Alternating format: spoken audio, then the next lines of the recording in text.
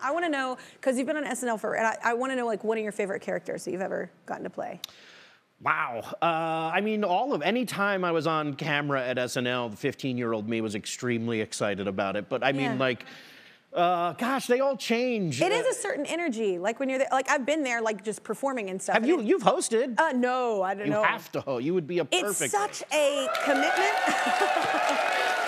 I was actually in New York when Blake Shelton hosted because I was there for that. He was great. I know, but it's a commitment. Y'all work all week. People don't get it. It's not just Saturday night. It's like all week long. It's a lot of work. Yeah. Yeah. So I feel like you are someone that would excel at it though, because you're hilarious and you like don't. I feel like you would let them have fun and have a good time. I would definitely lean in and have a good time. I feel like you would be a great host. I want to see it. Okay. I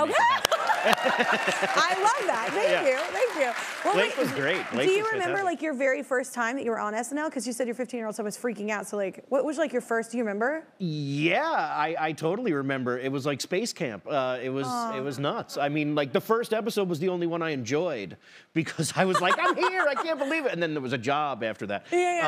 No, I definitely, like, in between two scenes in my first episode, like, ran full speed across the studio and changed really fast because we're on live TV. And then I had, like, a minute and a half.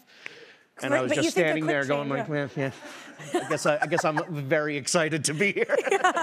Oh, my God. You got your pocket protector on. Yeah, You're like, really? I was my old SNL book. Like, I love it.